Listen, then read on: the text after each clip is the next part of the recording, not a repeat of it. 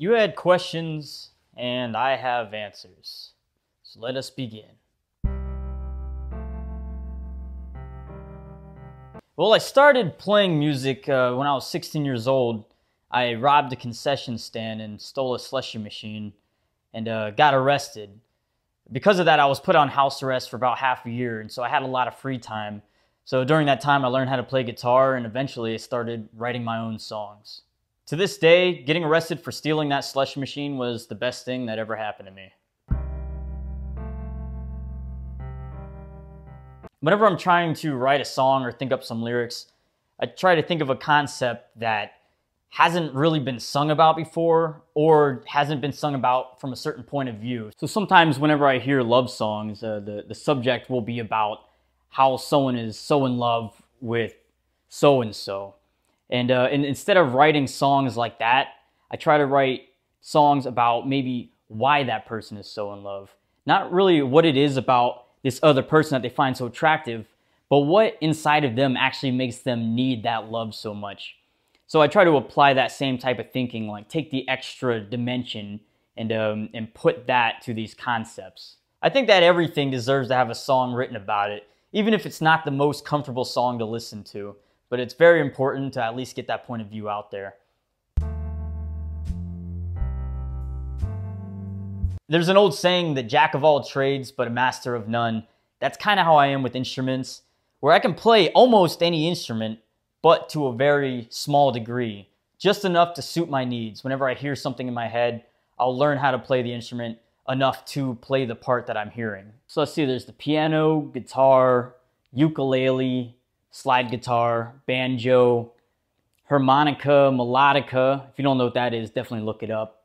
A little bit of the accordion. There's a lot of different instruments. I can't really remember them all though. The first couple of songs that I ever wrote are pretty embarrassing to listen to now. They're overly emotional and poorly written. But over the years, I think that I interpreted one of these early songs, kind of changed the music and changed the lyrics and beefed it up a little more. And that ended up becoming my song, Poor Narrator. So Poor Narrator is really a reflection of the first song that I ever wrote, just slightly better. I have a couple of early recordings that I'll upload and put on my website. I'll put a link in the description so you guys can go visit it and hear all these old half-assed songs. I've always been a fan of people like Tom Waits, Bob Dylan, and Randy Newman, and most artists from the early 1900s, mainly because they have a really American roots way of playing, and they revive all these folk songs that normally would be forgotten if it wasn't for them revamping them. You know, a lot of what these guys showed me was that there are zero bounds to the subject matter of a song.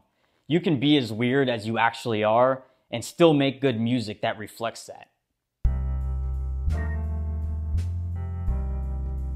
So there was very many a drunken nights at parties where I would play Five Finger Filet and of course stab my fingers and bleed all over someone's table.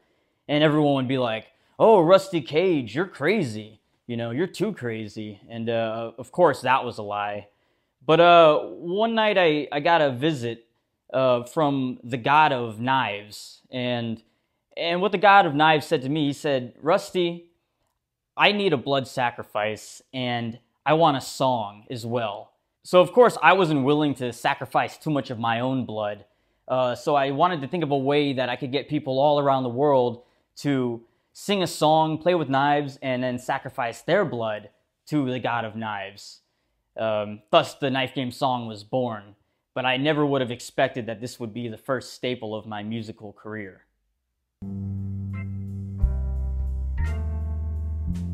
Unfortunately, I don't really have much advice for young aspiring musicians trying to get into the business, mainly because I'm not really in the business. I'm also a young and aspiring musician, so my words of wisdom are very limited.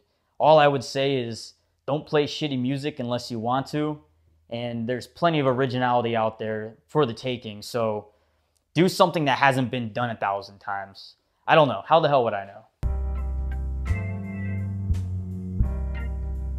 Well, I've always been under the impression that my sweet old grandmother likes songs about there not being a God or the human centipede just as much as I do. So hopefully they're proud.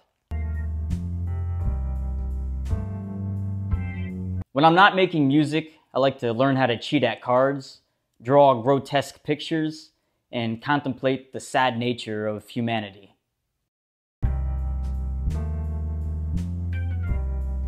Well, seeing that we are three-dimensional observers with a very limited understanding of time, it's hard to truly say.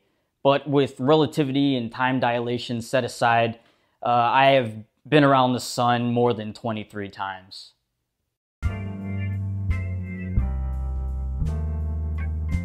Well, religion has always been a fascination of mine, and I try to incorporate it into a lot of my songs' subject matter. But anyone can make up a set of beliefs and call it a religion. But if it doesn't have any supporting evidence, I try to refrain from subscribing to it.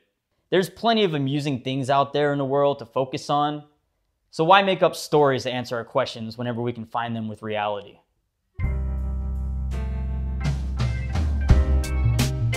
If there was ever a gospel for science, it would definitely be written by the great Carl Sagan.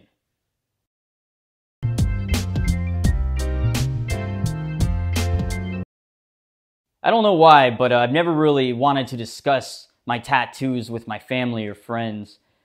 Probably because there's no real reason why I got them in the first place. I have them and I like them for one reason or another, but they're there for personal amusement, and their meaning is not really worth talking about.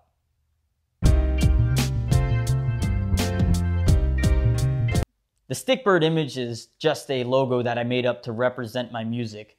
So it can mean whatever the music means to you. Whether you like it or not, that's what the symbol means.